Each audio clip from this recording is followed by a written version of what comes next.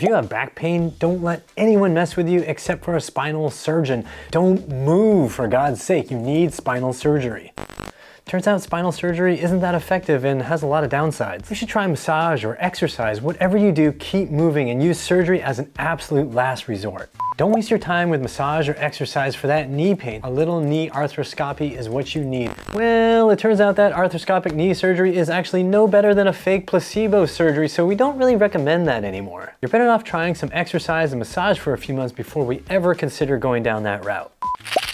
These pills will take the edge off that shoulder pain, and don't worry, they're not addictive like the opium they're derived from. Oh no, we do not give out opioids unless there's a real strong reason. It turns out these things are crazy addictive.